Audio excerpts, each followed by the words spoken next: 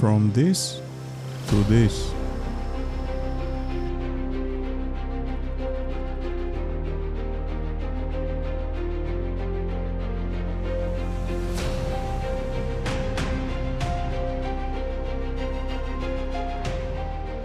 Go to your settings and in the graphics tab make sure you are at 60 FPS and at least medium on your graphics quality, otherwise you won't see much improvement with the sharpness of textures. I have everything set on high because my hardware can handle it, but you will see improvement with any graphics settings that are medium or higher. Next thing is optional. In the controls tab you can increase the default distance camera setting.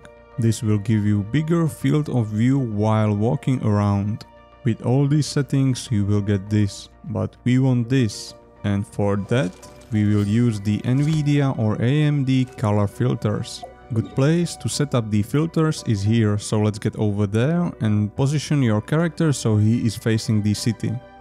Now we have the grass for close details and the city wall for smaller details. To access the filters we will be using the Nvidia GeForce Experience or the AMD Software Adrenaline Edition. If you don't have the software for your graphics card, you can download it from the official websites. For the AMD, go to the Create tab, then inside the Application tab select Genshin Impact.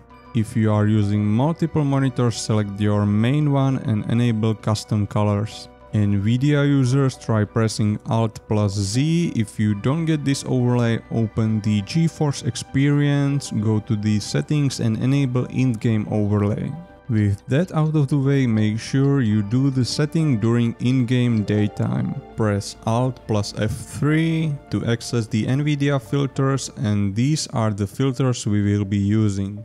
AMD users will have to do it inside the program. So let's start with the empty slot and add the sharpen plus, color and brightness/contrast filters. And on top of that add the split screen filter. If you have your own filter settings, share them in the comments below. In the split screen filter enable the split and compare feature. Then select the sharpen plus, set the texture details to 100% and intensity to 80%. Then try to move the sliders to see if on your monitor some other percentage looks better, because this will look slightly different based on your monitor size, resolution or your PPI.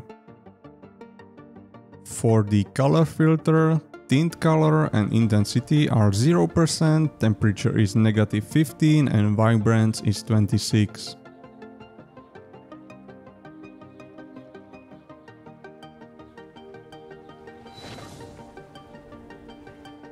And for the brightness/contrast, set exposure to -10%, contrast to 15%, highlights and shadows to 31% and gamma to 0.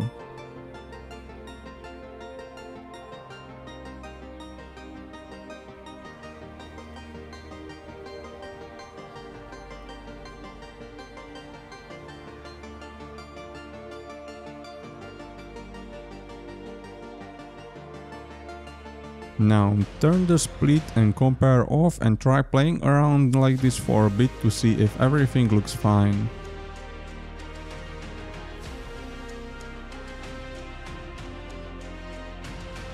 If you are fine with these settings and don't want to change anything, simply open the menu and delete the split screen filter. And that's it. Like and subscribe and see you in the next video.